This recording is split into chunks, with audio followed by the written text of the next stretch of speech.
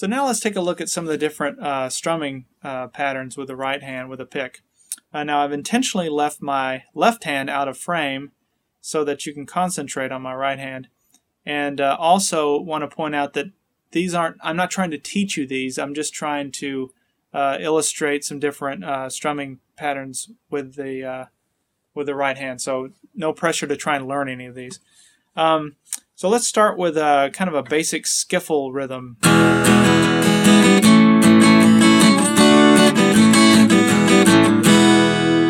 Pretty simple. How about a kind of a classic rock and roll? Or what about reggae?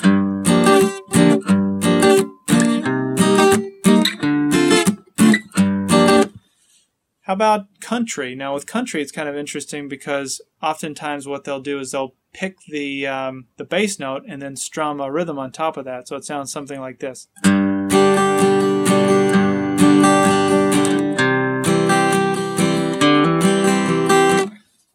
Bluegrass takes that a step further, and they actually will pick out a melody while strumming in most bluegrass songs on the acoustic guitar, so it can sound like this.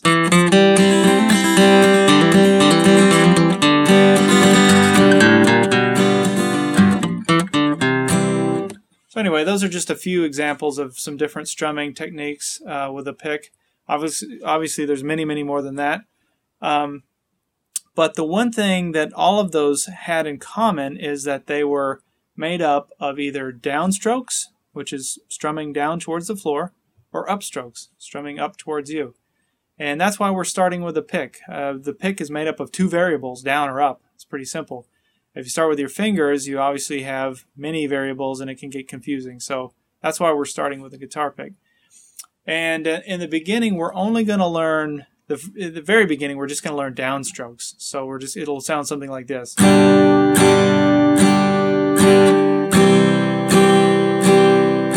Pretty simple, but that's kind of how you need to learn. I remember when I first started, that's all I could do was just downstrokes. I think it's because my brain, I don't know, I was concentrating with my left hand, all my brain activity on my left hand, and I didn't want to, mess it up by introducing more complexity to the right hand. So in the beginning, we're just going to learn some basic downstrokes, and at some point, we'll introduce an upstroke, so it'll sound like this. Obviously, adding that one little bit of an upstroke adds a little more character to the strumming pattern. Sounds a little robotic without it.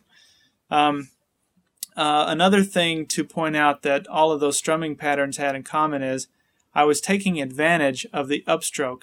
That's a very common thing when you're first starting to play, is you end up making it much more difficult on yourself. If you're just playing downstrokes, like I did, what you're doing is every time you strum down, your hand has to come all the way back up, strum down again, all the way back up, and you're missing the opportunity to strum on your way back up. So you can actually double the speed by learning to play with upstrokes.